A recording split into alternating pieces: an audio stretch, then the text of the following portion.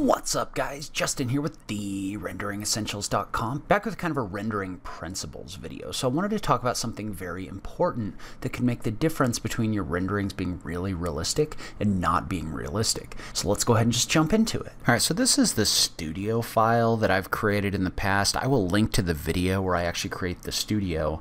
And really, I made this studio in V-Ray just to kind of give me a lighting environment that would give me good lighting so I could kind of preview the way that different things were going to look. So if I come in here and I render this right now, and I just use like an interactive render, you can see how I basically have this set up with just some lighting in the background and just kind of a wall that I've created. I did round the edges off with round corner, but really what we want to do is we want to look at what these materials do. And so this is in V-Ray, but this is something that's going to be important for most rendering programs in one way or the other.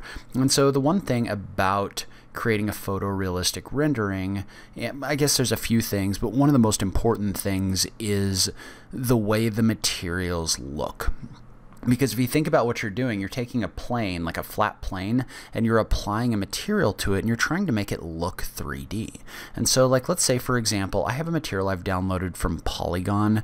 I use POLIIGON in a lot of tutorials because they come with various maps that we can use, and I'll talk more about those in a second. But really what this is going to do is this is going to allow me to apply this material to this wall. And so if I kind of zoom into the wall over here, so that my interactive render shows this, you can see how as you turn this sideways, while this is a very high quality texture, as you kind of zoom in, you can really tell that this is just kind of a image pasted on a flat face. So you can see that this is flat, and there's some UV mapping errors in here. I'm not really going to talk about that too much right now. I'll just fix that real quick using the UV mapping tools in version 3.6. There we go. That's better. We probably need to move it around a little bit. But what I want you to focus on is if you look at this wall, it looks very flat. And so when it looks very flat, what that means is it doesn't look very realistic. And so what we're going to do in this case is we're going to take a look at a few different kinds of maps and things that you can apply to your materials inside of V-Ray or other rendering programs to make things more realistic. And so there's a few different kinds of maps, and these sometimes come with your materials and sometimes you have to create them. I'm not going to talk about how to create them in this video, but like for example, this is POLIIGON.com's website, and whenever you pick a material, you can see how it comes with different maps. So it comes with diffuse maps, which are your image that's being applied to your face, as well as this one has normal maps, gloss maps, displacement maps, reflection maps. And so I want to talk about them a little bit, but more I just want to get into like the general theory of the way that all of this works. So, you know, right now this looks very flat. Well, if you go into V-Ray and you click on this right arrow right here, you can see how there's a lot of different places where you can adjust all of the different settings inside of V-Ray. And if you'll notice, like for example, this brick material that we have here, if I click on this, you can see how the option for diffuse, that's where your image file is loaded. So that's where V-Ray is loading the image file that it's applying to this face. And so whenever V-Ray does a rendering, it goes and looks in that location to render based on that material. But as we go down, what you're going to notice is these other things like reflection and if you go down into your map section, like your bump and normal mapping, those have different things that you can load in here in order to make things look more realistic. And so what I want to do in this case is I want to start off and I want to talk about a couple of the maps that go down below.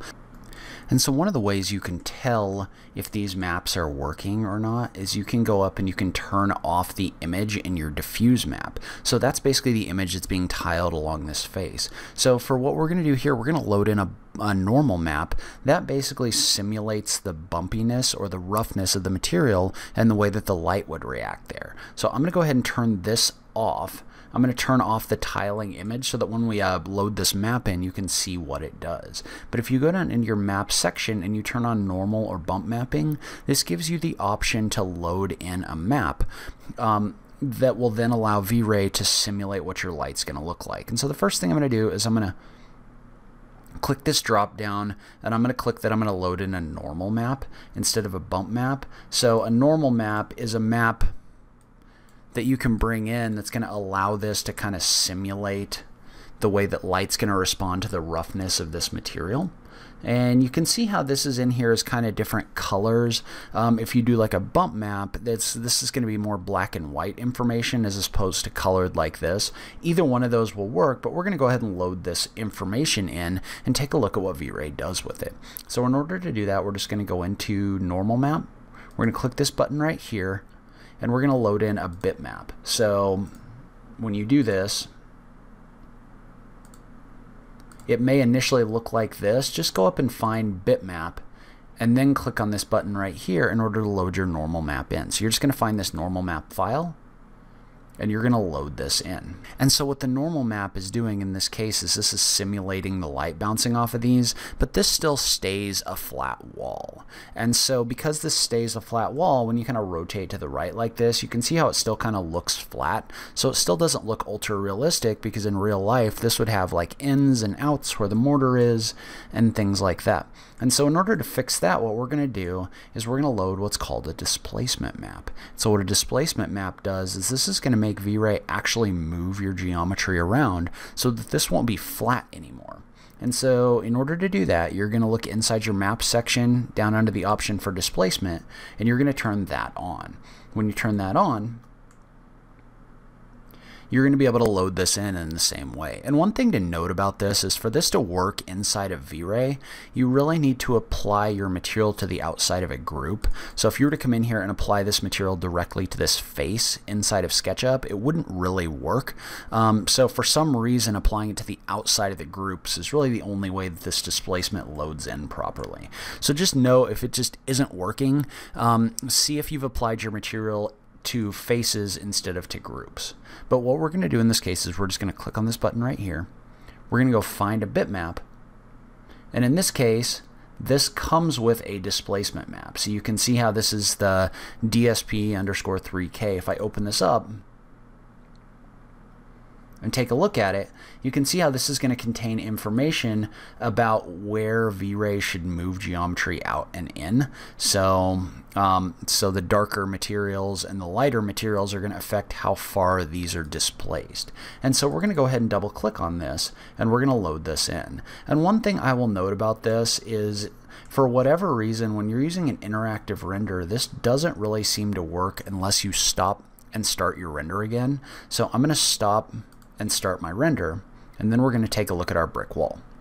And you can see how now that this displacement map is loaded in, this is taking longer than it was before in order to load this. So you can see how this isn't moving as quickly. Displacement maps really kind of affect the performance of your computer. They just take longer to load in. So once this gets loaded in initially, it seems to run a little bit faster, but just know when you're using these maps, they just take longer to load because they're having to do more stuff. This is actually simulating moving the geometry around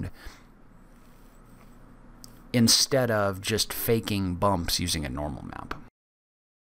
And so now, if I was to rotate to the right, you see how this is taking longer to do, but now if I rotate this to the right and I kind of zoom in and I look down the face of my wall, you're going to see that this has actually now been moved out and in to make this wall look rough like it's actually brick. And you can adjust how strong this displacement is using the amounts. So like for example, if I wanted this to be a little bit stronger, I could type in a 1.5 and this would rebuild this with more displacement or more movement in your material. So you can make the effect more pronounced by adjusting the amount in your displacement map section. So you can see how if you look at this now, that effect is even more pronounced than it was before because we ran that up to 1.5. So even now, if we move off to the side here and we look down the wall, you can see how even though our brick material here is just a flat image applied to this face, you can see how V-Ray is actually simulating this along here. And there's obviously some UV mapping errors here that I didn't really mess with all that much, but this really allows you to create more realistic things in here. So there's a lot of other maps that you can use as well when you're working with rendering. So things like reflection maps and other things like that, which I think I'll cover in a future video because I think this one's getting a little bit long. But just know that the key to having realistic renders and realistic materials is going to be using these maps in order to make your surfaces look really 3D. So that's where I'm going to end this video. Leave a comment below. Let me know what you thought. Was this helpful to you? Did you know about using maps in your renderings? I just love having that conversation with you guys. If you liked this video, please remember to click that like button down below. If you're new around here, remember to click that subscribe button for new rendering content every week. As always, thank you so much for taking the time to watch this. I really appreciate it, and I will catch you in the next video. Thanks, guys.